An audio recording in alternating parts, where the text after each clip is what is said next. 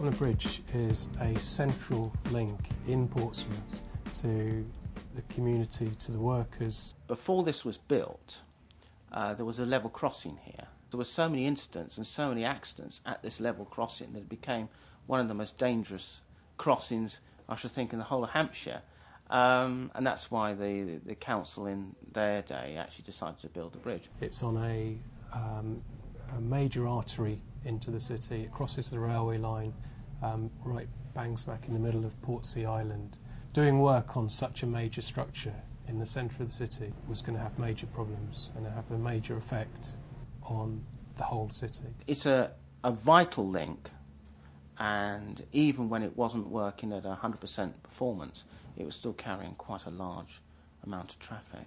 It's made of steel and concrete, and the steel has been corroding over the last probably 50 years or so. And so we had to, first of all, reduce the amount of traffic on the bridge from 2 lanes down to 1 lane. And then we knew we'd actually have to stop the traffic altogether. So we've had to do something about it, and we've decided to rebuild this bridge, and it's the best thing we can possibly do.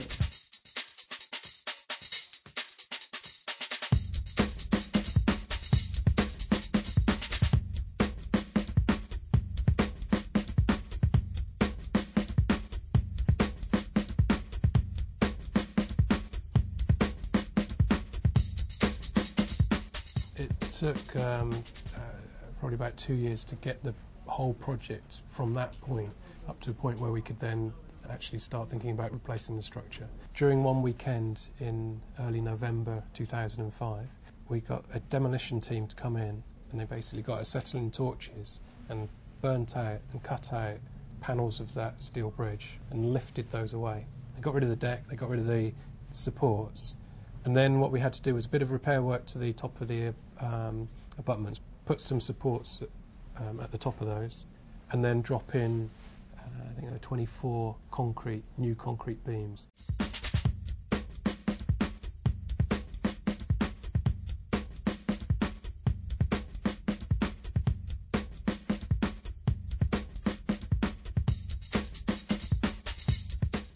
We identified that the local community was going to be disrupted, especially all the businesses around and schools and just people in general living in the area. So we thought that from a very early stage it was very, very important to get a community involvement. We've put out quite a lot of public information.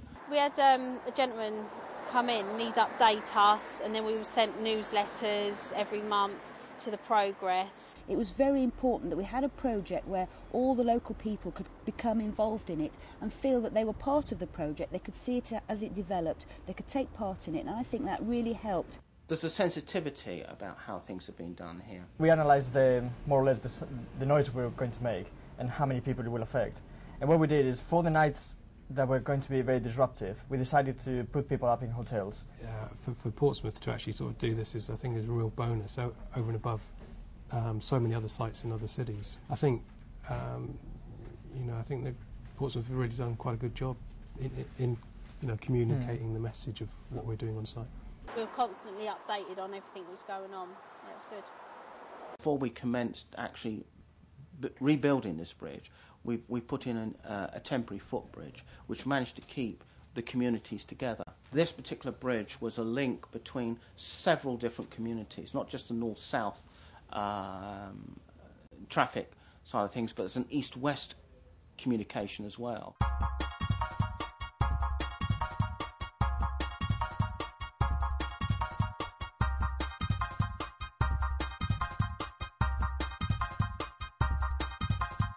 When we first saw the original designs for the bridge, there was going to be a plain steel parapet there, and I think as soon as we looked at those drawings, we said something's got to be done. From the point that Martin identified that the parapets could be an issue, and we came up with the idea of the artwork, then we thought that the artwork should be designed by the local community. We ran the workshops, so that was involved. That was organised in the local schools, adults, the local community to actually take part in artistic workshops to gather ideas, for artwork on the bridge itself. We also had an open workshop as well, where all ages can come and just visit us at a base. It's like having a team of designers that have done the designs for us, and we're just sort of going up and kind of following their lead. We sort of handpicked 12 main designs for the bridge parapets themselves to be made into these 12 3D low relief panels. We've already had locals already not even finished the project yet. You know, with locals coming onto the bridge now saying they just think it's amazing. I'm going to be really interested to see what happens. My hunch is it'll just get better and better as it weathers naturally. Time will tell. I was going to say time to tell. Oh yeah, yeah, well, me too, mate. Yeah. There we go.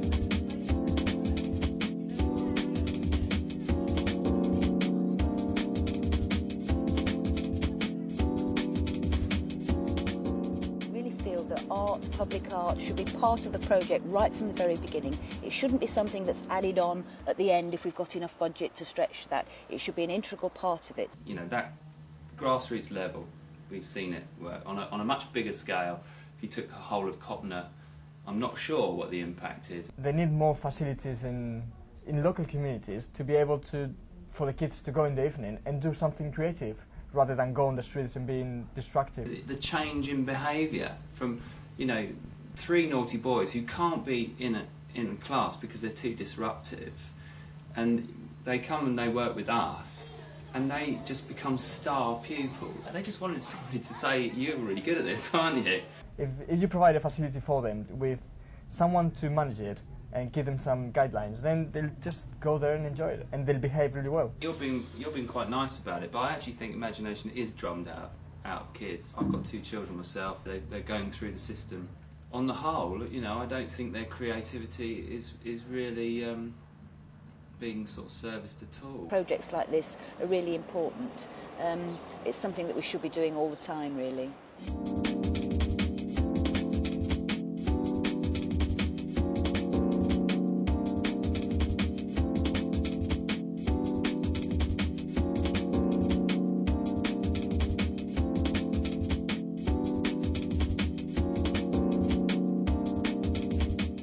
5 years ago in 2000 we used to have 2-way traffic flowing over the bridge.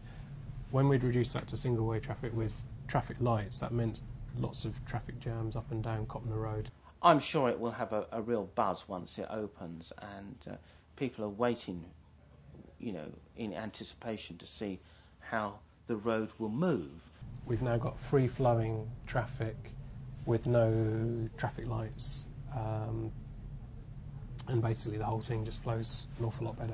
I think it's a lot better now they've got rid of the traffic lights, because when they had the one-way system, the traffic was a lot heavier. With the traffic lights, it was chaos. Yeah, lights were horrible. It's a lot better now. It's all been opened back into 2-way traffic. At least now we can have our windows open in the summer, but before we couldn't because of the congestion and the smell and everything. Obviously, our hope is that people that live here are really going to like it. They're so pleased to have it open at last, and I think most of them do comment, even before I mention it, they comment on the artwork, and I think that's been really important for it. It just looks nicer, and something looks nicer, then it just makes you feel better about the area. I think it's a bit of an improvement as you walk over the bridge there. You've got the artistic designs and that carved into the walls. It's a bit better than having legal eyes that sprayed up there. Yeah, I love the fact that they've got an old girder there. I love the pictures, the murals on the bridge. I just think it's very nice. Some thought has gone into it, so I think the overall design is very good. I think the whole thing has gone perfect, and from start to finish. I lived in Southampton for 10 years. I've lived in Portsmouth for 1 year, and I think Portsmouth is the place to be. Did you get that? That's a bit cheesy, come on.